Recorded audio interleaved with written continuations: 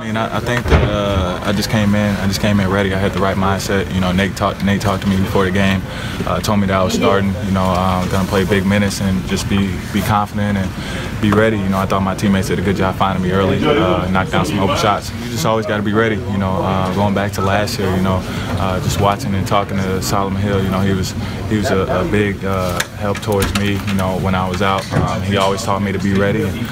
Your opportunity's gonna be, your name's gonna be called. You know, opportunity's gonna be given.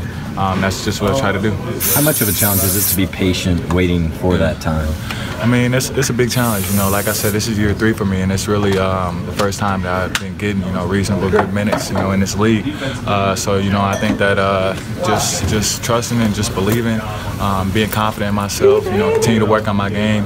That's been huge for me, and I just want to stay that way. And he talked to me before the game. You know, he was like, just told me the situation with Paul, and just be confident in myself. You know, let the game come to me. You know, that's what I thought I did tonight. You know, and he did a good job communicating me, installing some confidence, and just trusting me. You know, and telling me that I'm going to be getting big minutes. So just be ready to play, treat my body right. Did you take a different defensive approach? Nate said he talked to you also about you got to step it up on defense. Yeah, I did. You know, I thought that first couple possessions, you know, I really got into my man. You know, I think I got a block shot. You know, first possession and second possession. Defensively, I just tried to step up. You know, and I seen the whole team amp up from that. I thought that we played really well. We pressured the ball. We got into them, created some turnovers. You know, and the difference is we had fun. We had fun playing tonight, and we want to play like that every night. Has that been a missing piece? Definitely. You know, I've been saying it, you know, just from watching it.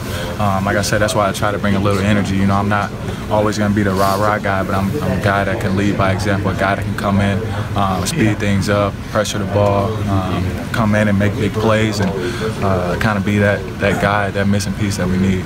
I mean, long season, guys are injured, you know, you have stuff like that. But I mean, the biggest thing now is, you know, we know most of our sets, you know, we know what we need to do. Now it's about, all right, we see that on film, we clean it up that way, because we don't have a whole bunch of practice time anymore. You know, we shouldn't be practicing for 2 hours anymore. You know, we got some smart guys, some smart vets on this team, and I think that, you know, like yesterday's practice was great. You know, it wasn't long. We came in here, watched film, ran through some sets, you know, cleaned up some things we needed to clean up, and we got out of here. And I think that that's the type of things that we're going to have to do moving forward, especially with injuries.